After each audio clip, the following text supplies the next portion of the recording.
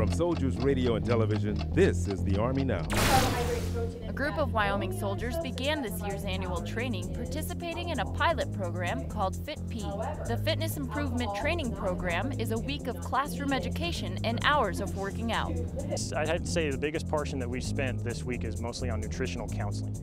We've also had every soldier meet with a psychologist because, as studies have shown, a lot of eating disorders and eating habits are born from just our psychological makeup. Responding to the Army's future implementation of new standards, the Wyoming Guard saw a need to develop FIT-P.